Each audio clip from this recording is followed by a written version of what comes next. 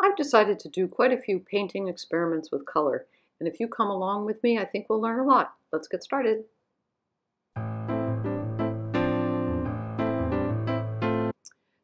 There's a tendency when you paint a lot to kind of keep painting, well, kind of in your range, if you know what I mean. Going back to the same colors, and that's really terrific.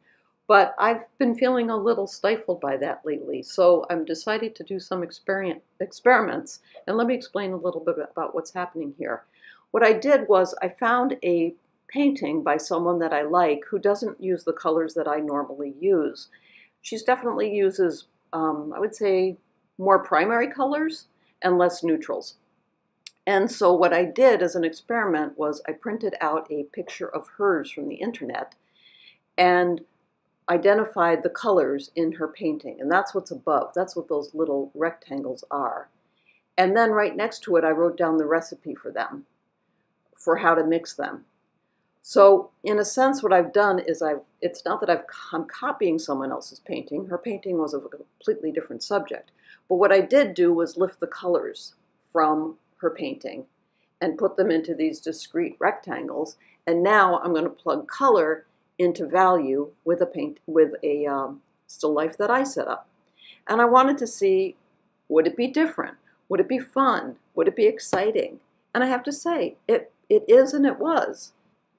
So I had to really stick to the formula. That was probably the biggest challenge. Every time I wanted to kind of go off the rails and find a color mix that I would usually use, I reminded myself of what my goal was. And I would look very carefully at the rectangles that I made above and tell myself, you have to stick to the recipe. You have to stick to the recipe. And so that's what I did. So on the plate, for example, I mixed up that dark green, which was similar to what she had, and then I also mixed up a lighter green. So I'm still doing my dark, mediums, and lights and using my color shapes. Nothing's really changed here, except that I'm using someone else's color instead of either trying to replicate the color that I see in front of me or using colors mixes that I've used before and I'm accustomed to. And I think that's going to really stretch and make me grow. And I'm hoping that it makes my work more varied as well. There's such a tendency. You can just imagine that if your ingredients for baking were always exactly the same, that there's going to be sort of a sameness to what your baking output is. And I want to shift and change that because I don't want to, sort of thought to myself, I don't want a year from now to just be painting the same thing or painting in the same way.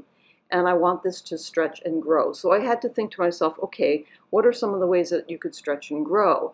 And I thought, well, one of the ways would be to use different colors. Now that doesn't mean that I bought new tubes of paint, although I did. I bought 3 new tubes of paint, but I'm not putting them on my palette yet because I'm not sure that I really like them. But I did add 3 colors. But more importantly, I'm not freewheeling it with my own decisions. I'm going to decide strategically ahead of time what colors I'm going to use, and they're going to correspond to someone else's work that I really admire. And my guess is that I'm sure I'm going to find a Winslow Homer somewhere in there, or that I really, really love. So it's going to be kind of fun because I think it's going to really cause me to think really carefully about color in a different way than I have before. And then eventually, or when I decide that I don't want to do this anymore, this kind of experimenting anymore, I'll return to my own work. And I just think that my work is going to shift a little bit. Now, what you're seeing happening here is, if you've watched my channel for any period of time, you know exactly what's happening here. I've always established my darks, my mediums, and my lights. I put in my value shapes. Oftentimes my darks first, then my mediums, and finally my lights. And sometimes I go the other way, lights, mediums, darks. In this case, I went with my darks first. I try to use as few strokes as possible, and I try to simplify forms whenever I can. I'm not suggesting that you should do that or anybody should do that, but there has to be a reason to be excited about painting. Otherwise, why show up? At least that's how I feel. So I always need to structure somehow that there's something, I want to say exciting or feeling like it's a high wire act a little bit, that it's a challenge. Yeah, that would be the word. I need a challenge. Otherwise, I find myself, either hemming and hawing or not getting down to the work. And I do think that what I felt here was a certain exhilaration because it felt different. and I think I need that right now. And it certainly did prove to me, as if I didn't know already, that how irrelevant color is to the value. So I'm staying completely keeping the same value as what's in the picture.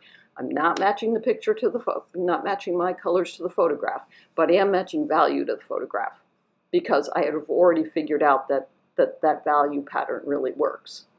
Now I'm just putting in some darks that were not as dark as they initially were. You know, what I would call final touches. Sometimes there's some adjustments to do at the very end. And sometimes you'll find when you paint, you think you see everything, and then about 45 minutes later, all of a sudden it's as if your seeing is heightened and you see something that you didn't see before. It's an interesting phenomenon.